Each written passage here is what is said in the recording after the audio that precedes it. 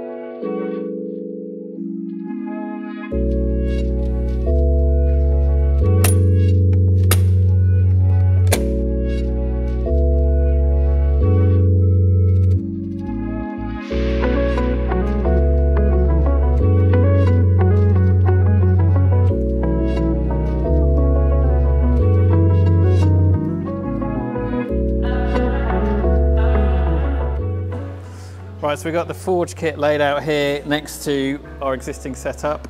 So the Forge kit includes a intake elbow, so that comes up from the turbo inlet piece up to the airbox. Airbox lid, which is carbon fibre, very nice. It's pretty similar to the standard one. Obviously it looks better, and it's got additional air intakes here on the colder side of the airbox, which is quite nice. To be honest, that'll also be good for improving the noise you get from it more than airflow, I'd imagine, but we'll see how it goes. And then the cone filter, which slots on in here. So it just replaced the top half of the factory airbox, plus the intake hose for increased flow, which Forge already sell these, as do we, and they're proven to increase flow alone. So combined, that's going to be a nice setup. Coming out of our car, we've got another brand of intake hose, which has been on there for probably years now. Standard airbox lid, which as you can see is pretty similar, but it's all enclosed. And then a K&M panel filter, which has served us really well, but obviously this is a little bit more exciting. So it'd be good to get that on. And it's really nice to have a company like Forge develop a kit that uses BMW's hard work. If we have a look at the airbox base here, you've got a cold air feed here, especially when you combine with a hot climate intake mod like we have, and the Forge air scoop. So you've got plenty of cold air coming in here. Most induction kits then just fire the air around the engine bay, causing the engine to suck in a load of hot air and not to really make use of that area of cold air that you've created. So yeah, this should work really, really well. It's nice that it all combines nicely with factory parts too. So we'll crack on with getting it all fitted, and then we can go for a drive.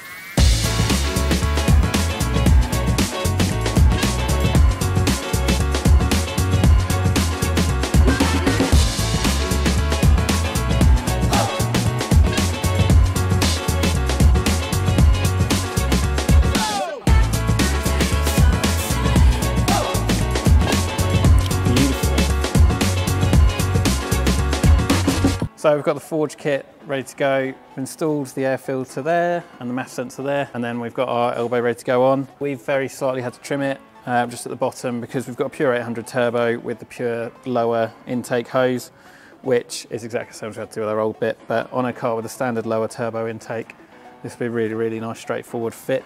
So first things first, just going to get the elbow on there, easy as that, and then we can just slot our lid in.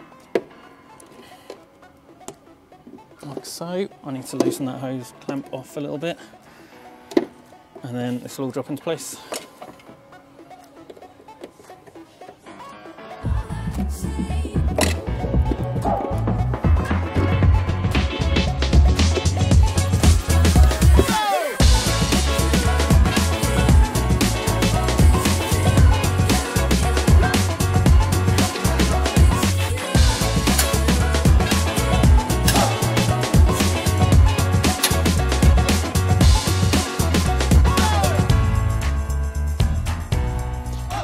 And it really is that easy.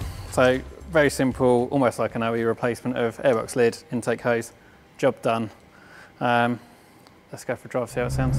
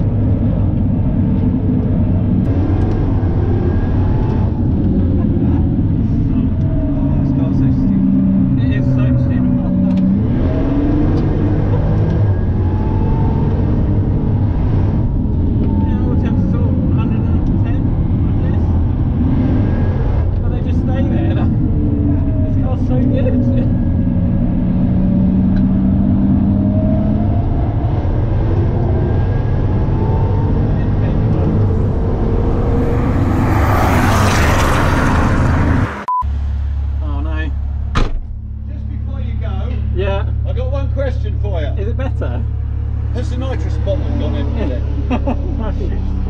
No, all I've done is open the exhaust. There's a marshal up there that sort of said, if you were running nitrous, yeah, obviously that sudden up, you got a reasonable exhaust, but if you then hit the nitrous button, yeah, no, you nothing suddenly like then whoosh. Yeah, no, nothing that exciting. Alright boys. Alright, cheers. You know where we're coming from. Yeah, appreciate it. Thank you. See you in a bit. I don't know why I'm having such problems. No. So we're at the end of another really good track evening at Brands Hatch. Hopefully the GoPro footage worked because, as always, it seemed to be a bit glitchy, but fingers crossed. It was really, really good. The car, as always, worked really well. Last time we came out, we had real problems with fuel starvation.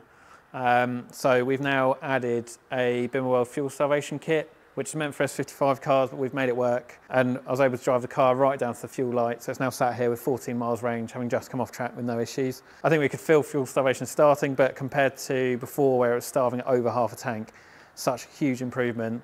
And it makes it so much better to drive on track, not worrying constantly that you're using that top half of the fuel tank only. Of course, the main reason we've also been here is to test the Forge carbon intake, which we fitted at 1 o'clock this afternoon, and I'm straight out on track at 5:30, so literally straight into the fire, and it's performed absolutely fantastically. The car hasn't had any drop in power for intake temps or anything like that. It sounds fantastic, had loads of compliments about how it sounds down the straight. It obviously looks fantastic, and yeah, I have no complaints whatsoever, quite the opposite. I'm really impressed with it, and looking forward to testing out again at the Forge Action Day at Castle Combe this Saturday, which is only a few days' time from now. So fingers crossed we'll see you then.